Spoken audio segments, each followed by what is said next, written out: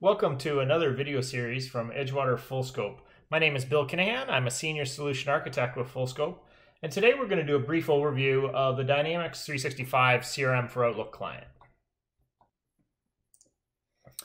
Now, the Dynamics 365 CRM for Outlook client has been around for a number of years. It was going to be deprecated by Microsoft, but in the recent months, they have determined to continue to develop it and keep it within the application. So what this is it's really Dynamics 365 from within the Outlook interface. Okay, it's got the full application functionality that you would see in the browser, except for accessing it from within Outlook. It's tied into core areas of Outlook, including your email, your appointments, your contacts, your tasks, as well as your phone calls. And it does give you the ability to take information offline. So this is the normal Outlook that we all use on a day-to-day basis, but you'll notice there is a few differences. On the left-hand side, I actually have Dynamics 365 with a few entities here. I can have the full application available to me. If I go down to folders, you can see I've got all these different folders available to me on the left-hand side. I'm just using shortcuts now to just make it a little easier to get around, so I don't have as many options to go to. Now, a normal user may only have a few options to select, whether those be opportunities, leads, accounts, cases if they're on the customer service side. In this case, I've just got 3 or 4 different ones here. Now, you can see these are actually entities within Dynamics. So I can click on companies, for example, and it's going to render the page and show me there's my companies within Dynamics. And I can go in and open any one of these. Okay, so I go in and open ABC Company. It's going to launch that form that we're used to seeing within Dynamics 365. That brings back all of our pertinent information, including activities, our notes, our contacts, our opportunities that are tied to this organization. Now, that's one link. I can drill into any one of these. I can edit any of this information. It is live information that I'm pulling from the server, and I'm just accessing it from within Outlook. Now, if I go back to my inbox, you'll see that I have these little icons available to me here. These icons are just giving me a visual indicator that this is already tied to CRM. So if it is tied to CRM, I don't need to do anything with this. I could delete it out of my inbox. It's going to continue to live in CRM. So in this case, it's an activity that's tied to ABC Company. So if I want to view this record within the system, I actually can go in and view it in Dynamics 365, and it's going to launch me that activity within the application. And this activity is tied to ABC Company. At any time, if I want to track one of these records or one of these emails in the system, these ones that don't have the icons tied to them are actually not being tracked in the application. So I can go in and grab any one of these, this win report, for example. Go in and you'll notice I have some different icons along the top. I may choose set regarding. The set regarding is actually going to tie me to the actual appropriate record in the system. So I can go in and do a search within the system. Okay, so if maybe I want it to be ABC still. Tie it to ABC Company, click on add, and now it's added this email to ABC Company, and it can be tracked from there. If an email gets initiated from CRM, it's automatically going to get tracked in the system.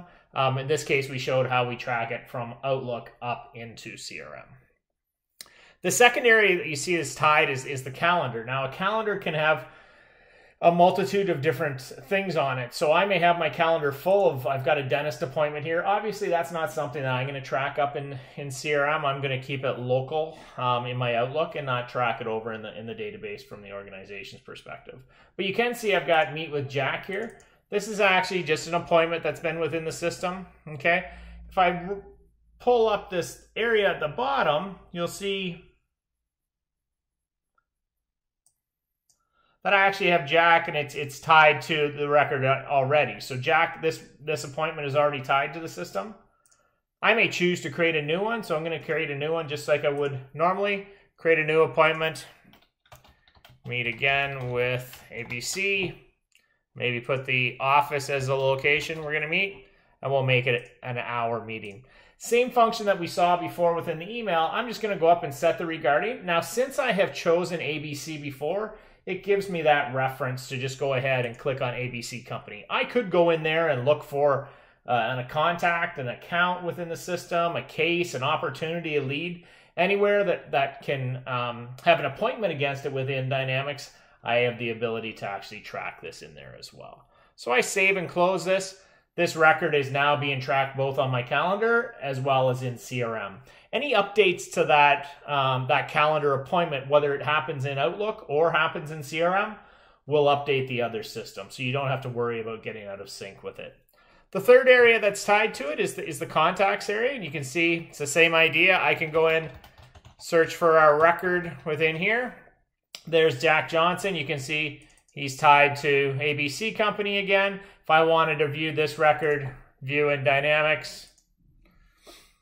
And this is our contact record that's tied to the account within the system as well. And you can see all our different meetings and things like that. There's our last meeting that we had just set up.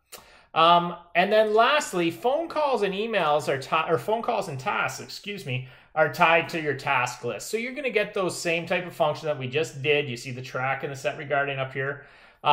Same idea.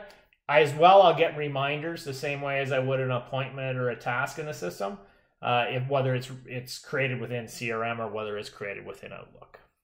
Now, the last piece that I just wanted to outline is you'll notice up here I have Dynamics 365.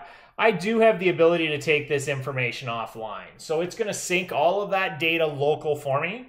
And then that information is going to be accessible for me regardless whether I have a connection to the internet or not. So I can continue to work within the application, add opportunities, update a case, change, create an activity for a person or create an activity for an opportunity in the system.